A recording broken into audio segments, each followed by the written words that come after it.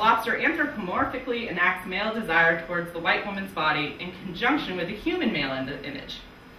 Just as important is that the woman sitting on the man's shoulder is probably also Scottish, as her tartan-like headscarf matches the sash worn by the lobster man around his waist. Art historian Elizabeth Johns has argued that in the 19th century, American genre painting used the tam-o'-shanter to associate its figures with abolitionism, thus positing provocative questions regarding the ways that 19th century visual tropes were still provocative types in racial constructions and social relationships as late as this postcard's publication in 1909. And I posted this on a website for people who collect postcards to discuss. People post images of postcards that they're interested in getting other people's feedback on, because I was curious about the lobster, and they had a whole lobster postcard thread. And someone pointed out that during this time, women would also be referred to as lobsters because the meat was all in the tail. And so I'm not sure if that has anything to do with this particular card, but after someone mentioned that to me, I realized that they're both like red and they both have the same kind of sinuous curvature, and her butt's clearly sticking out, so maybe that's the other reference that I didn't initially pick up on. Anyhow, I'll leave that up to you to decide. While the image in and of itself speaks volumes about the ways that the lower classes were positioned in the period's visual culture, the writing on the back is even more telling, and I don't have a picture of this, but you have to take my word for it. The recipient of this card was an attorney, Mr. Frank Brown, Esquire. The sender of this card, who was a woman, was not just commenting upon her perceptions of the working class when she chose this image. She was also asking a middle or upper class recipient to mediate on the very nature of the working class. The caption on this postcard likewise literally asks for an imagined identification between the male elite recipient with the physically, sexually open, working class, and racialized male depicted. Sorry, excuse me.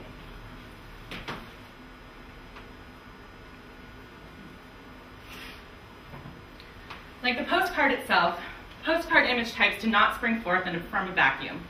They were firmly grounded in the greeting card and comic Valentine images that preceded them. In Barry Shank's book, A Token of My Affection, which I quote from liberally today, Shank outlines the comic Valentine's history. Called penny dreadfuls or vinegar Valentines, these cards became popular during the mid-19th century and persisted in popularity throughout the rest of the century. In stark contrast to the sentimental or affectionate greeting card images and captions that marked many of the Valentine's Day cards of the time, these cards purposefully made fun of almost every kind of person imaginable. Most often, working-class people and women who did not fit the idealized version of middle to upper-class white womanhood were the objects of derision. Penny dreadfuls received their names because they were literally dreadful greetings, poorly printed on cheap paper that cost 1 penny to purchase. In addition to the dread that one might feel when receiving a card of this sort, which were usually mailed anonymously, insult was added to injury, since during the 19th century, the recipient of a card or letter was responsible for paying the postage. Yes. In other words, not only would a card receiver find an anonymous and cruel card in his or her mail, they were also then required to actually pay for the insult.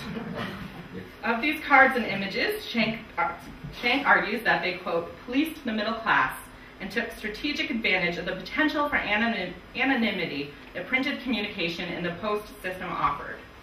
They were equally concerned with the formation of the policing of desire, both carnal and material, within new, confusing, and inherently endless opportunities for longing, end quote.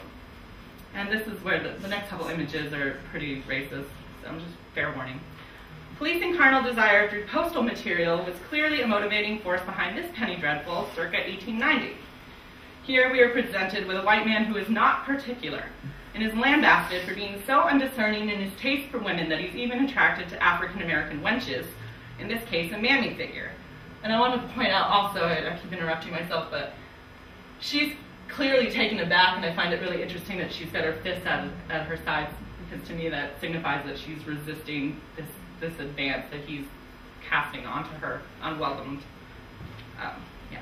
Similar themes are demonstrated on this postcard from the early 20th century, an interactive card wherein postcard users are given a specific African-American Jezebel with whom they can play, inviting the sender to brighten the lips, kiss the lady, and then impress the lips here before sending out the card with the message, "A kiss from your own sweet girl," the postcard relies on the apparently comical situation resulting from a presumably white woman or man kissing the face of a black woman. The act of filling in the lips with lipstick, which the sender of the card clearly did in this instance, offers the sender the means to literally and figuratively enliven the postcard with color. The joke, of course, achieves its purpose when the receiver finds the card in his or her mailbox. The cruel humor in this postcard situates African American women as simultaneously sexually promiscuous and pathetic. But the postcard is curious in that it requires a same-sex erotic act in order to fulfill its cultural function.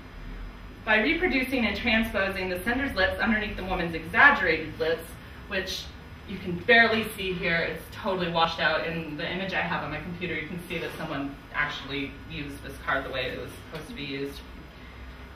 The image conflates white and black female sexuality, suggesting that female sexuality in general is dangerous. The joke undeniably hinges, however, on black women's perceived hypersexuality, though mediated here by a white woman's actions. And there's a companion card as well that I don't have an image of. There's also a black man, and you also would fill in his lips with lipstick. Anyhow, go ahead. The images that appeared on penny dreadfuls and vinegar valentines in their greeting card form were among the first and most enduring images that appeared on early postcards. Well, make sure everybody can see. What we still see on the postcard versions are jokes at the expense of individuals who do not fit the status quo. Women who are too fat, old maids who think men are absurd, men whose habits or manners are suspect. For over 60 years then, these images and their accompanying verses circulated throughout United States culture, predominantly through Valentines, a remarkably durable visual form of mass media even by 19th century standards. Undoubtedly, they played a large part in constructing how 19th and early 20th century users viewed each other, how they viewed themselves, and how they communicated their prejudices openly and publicly through transmitting these images. But before we cast suspicious eyes upon these historical images, we have to ask ourselves, how many comic postcards and greeting cards we come across now still fulfill similar social functions?